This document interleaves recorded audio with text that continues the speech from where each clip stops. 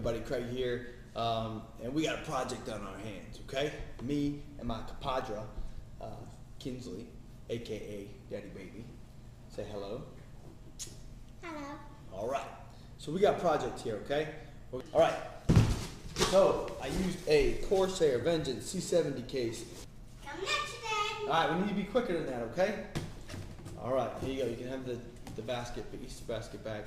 All right, this is easy. This is just a Logitech C930E webcam. What I looked up about this is it's full 1080p, so it'll look good. And not only that, it's also compatible with Mac as well. So once I get the Hackintosh up and running, this will be good to go. Next. All right, this is Kinsley. I need you right here. You're my sidekick. You don't need candy. Come on, dude. I just want it. All right, so this is the Intel Core i7 quad core. It's 6700K, so it's unlocked. Already overclocked it, and I'll explain more about that when I talk about the board, the motherboard. But, all right, this is the Crucial BX200 solid state drive. Why I went with this for the Windows is because it's the best bang for the buck as far as I saw with quality and price for per gigabyte, and it's a 1 terabyte drive for the Windows side, so I'll be able to install a lot of games on it. All right, so these are Corsair AF120 120mm fans. I got 2 purples, 2 reds. I think the color combination looks good. I'll let you decide for that. Okay, I also got the Gigabyte, let's see, it's a GCWB867D-I. Basically, this is a Wi-Fi Bluetooth card. Really wasn't too concerned about the Wi-Fi because it's hooked up LAN, but Ethernet.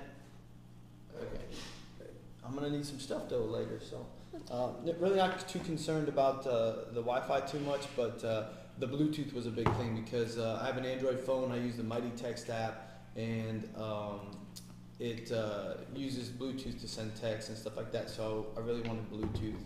There's a lot you can do with Bluetooth if it's integrated into your system. Next, this is my Samsung Evo 850 solid state drive. This is for the Hackintosh side of the house. Okay, not up and running yet, but it will be, and you'll see later in this video. So 500 gigs Samsung Evo 850.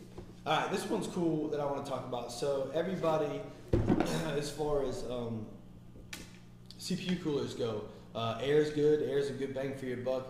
But a lot of people go with the Corsair H100i or something like that. And I saw a lot of issues with it and stuff like that. So this one had awesome reviews. It's called LEPA, L-E-P-A, Aqua Changer 240. All right, so this is the power supply. This is the Evga Supernova 850 Generation 2. So this one was definitely the best bang for your buck. All right, so I got 2 8GB sticks, so 16 gigabytes of Crucial Ballistix Ddr4 memory. And that's the cool thing about going to this new i7 chip is that it's now unlocking the new hardware, USB 3.1 Type-C, so that's also enabled in this new Intel Skylake 6700K chip, and then also Ddr4 Ram. So I'm running Ddr4 Ram, runs at a lot higher megahertz. So do you notice a huge difference? No, but hey, it's the new and improved hardware, good to go. I got the Gigabyte Z170X Gaming 7 motherboard. It's like about a $200 motherboard, but it's really, really nice. I thought it was perfect. Again, I see all these reviews and stuff like that. People like to knock stuff. I don't get it because I had no issues with this board. It's awesome. And I'll tell you a couple good features about this board and why I went with it. Number 1, it has a USB Type-C 3.1, so I definitely like that. Number 2, it has M.2 slots. I think 2 to be exact, so that's cool. If you don't know what M.2 slots, it's the new PCIe flash memory, and it's way faster than solid state drive, so leaves my options open for the future. So I like that. And the last part I want to talk about is the settings that it has in its BIOS. Real super easy to use and stuff like that. But another cool thing is in the BIOS, okay, I want to overclock to 4.6 gigahertz, and it takes care of everything. It's set on auto, and it's cranking. So I definitely like this motherboard. Really nice pickup, so I liked it. So, and last but not least, the graphics card. I went with the Gigabyte GeForce GTX 980 Ti. So those are the parts. I'm gonna build them, put them together, show you what it's like when we do. So just pay attention further into the video, and we'll show you what we did with all these parts. Later. Say later. Later.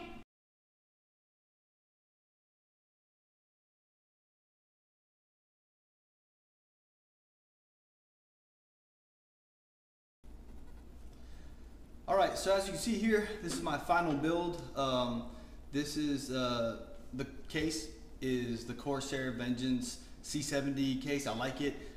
It's almost like a military ammo box kind of thing. It has some handles on the top you can use to pick up with. If you need to get access to it, you just undo these latches right here and go ahead and pull this out. I have 220 millimeter fans right here blowing air out. Really good airflow.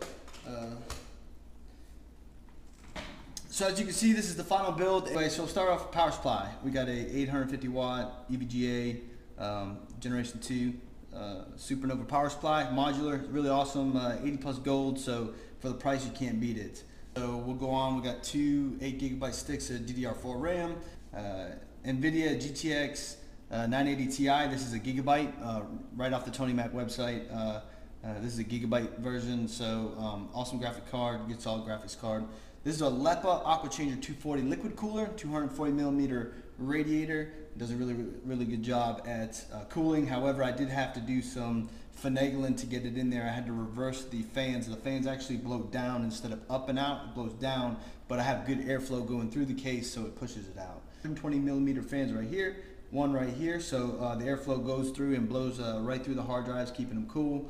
I got an 8 terabyte hard drive right here, followed by a 1 terabyte solid state drive for my Windows side, and then the 500 gigabyte solid state drive that I have for my Hackintosh is sitting over there. I'm about to do the install here in a minute.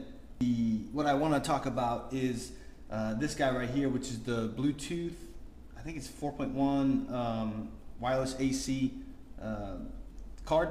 So we all know when Yosemite came out that they have continuity and handoff, and it goes through Bluetooth. So if you want those features, you're going to need Bluetooth, whether you get one with a motherboard with your Bluetooth already integrated, or you get this, which if you look at the boards that integrate Bluetooth and Wi-Fi, they're very expensive, and this was only like, I think like 25 bucks, 30 bucks, so it wasn't bad at all.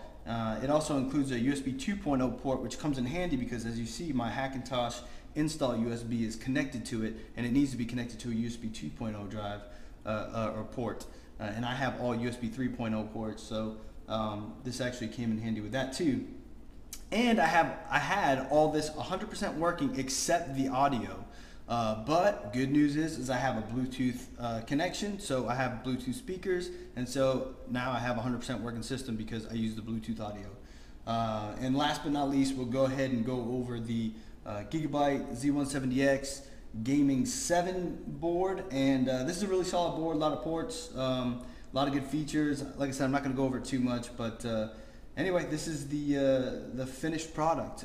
So we'll go ahead and get this fired up and install some Hackintosh now that I got everything all figured out. And remember, a couple things I forgot to mention was one is my Gigabyte Z170X motherboard here. The Gaming 7 motherboard comes with optical audio connection, so I actually like that because not only do I have my Bluetooth speaker, which is my Amazon Echo, but I also have an optical audio cable running to my Samsung TV, so I have sound over there too. Also, I forgot to mention that I have a LG Blu-ray burner for my disc. Alright, well, that was my video. I hope you liked it. So we went over the build, the parts. We had Daddy Baby in there helping me out, being the #1 helper. What you could do for me after all this is like, subscribe, comment, do all that good stuff, and also in the comments, let me know what you want to see in the future. Tell me if there's a video you would like me to make, if there's an app review you would like me to do, and just let me know. So I appreciate everybody for watching. I'm really excited about my Hackintosh. Hopefully you're going to get one soon and be excited about it as well.